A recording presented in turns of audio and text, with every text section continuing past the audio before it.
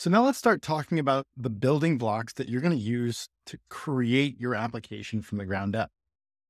The first big component to understand about Builder is a page. Now, a page in Builder is a little bit unique. It's not just potentially a website. It actually can serve the purpose of a variety of things inside of your studio. And this app layout in this particular starter template that we have for all builders is a really good example of what we mean by pages serving different purposes throughout your application. So let's start with the most common thing that people think of a page is a web page. Or a URL in Builder will always typically be represented by one parent page. And that's what it is that you want to display when someone visits a particular URL, really often something like your homepage. Now, another thing that a page can be in Builder is a component. If you're not too familiar with web development of any kind, one of the most important principles of design is building with scalability and reusability in mind. Because one of the things that you don't want to do is build the same thing 10 different times. And every time you have to change it, now you have to go change it in 10 different spots. And that leads to really cumbersome app development. By building a page specifically in Builder that is just the menu of your application, you're able to have a component to manage over time in one spot. And then on your pages, you're able to call your app header into the homepage of your application through an element type that we call a component, which is simply a spot that lets you call in and assign another page in Builder to fill in this spot of a particular application. And so you've got your main pages in Builder that are pages themselves, and then you've got components that can be a page inside of Builder. There's a couple other additional examples that are really important to understand. In addition to the menu or footer of your website, you have pages and components that you're going to want to use throughout the actual body of your content. So in this example, we have a component that is a repeating list element of all of the tasks that exist in this application. Now, we'll have full training on what a repeating list element is later on, but essentially a repeating list is a way to repeat a set of data over and over again. So let's say you were displaying a friends list, or in this case, again, a to-do list. Every single task that you have will show up in that repeating list element as an item.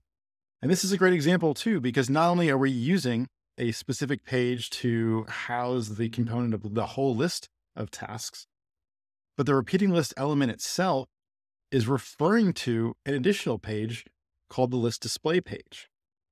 The list display page is what actually is represented for every single task that shows up on the page.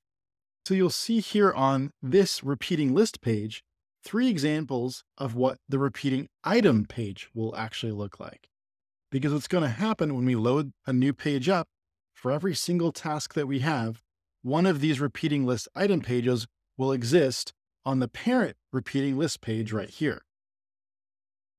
And so we've created a structure where we've got one primary home page, and inside of that, we're going to pull up a list of our tasks in its own component.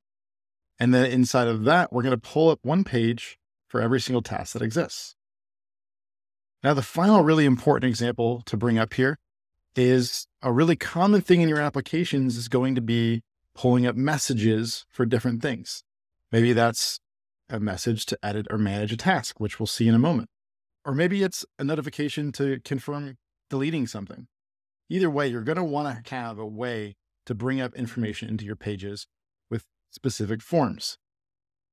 And by building these forms inside of their own pages in Builder, you're able to have one specific message center essentially inside of your main page. And whenever you need to pull in a specific message, you're able to go run an action called open page into container and actually load it into a specific spot on the page.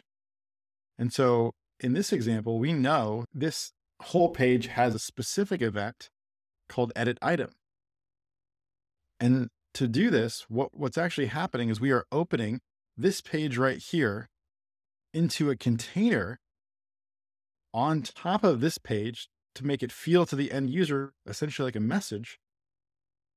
And we're able to use this page, pull it into this page, so that we're able to manage it visually in the studio and organize all of our notifications together, but keep the same experience that we want to for our end users.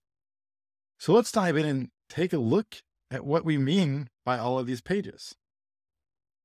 So we're logged into our app here, and what you can see at the top right here is our header. We've already talked about that. That's our menu that'll show up on all of our app pages. We see our list of all of our tasks. You can see they each have their own little effect whenever we hover over it. And then we also know that when we click on this, we're bringing up a specific form to edit that task. And so to deliver what feels like to the end user a single app, one-page experience is actually represented visually inside of Bildr by a variety of pages that lets us build so that we can see everything that's going to come up. And it lets us build with reusability and recyclability in mind so that we're able to scale apps really quickly without having to rebuild components over and over again.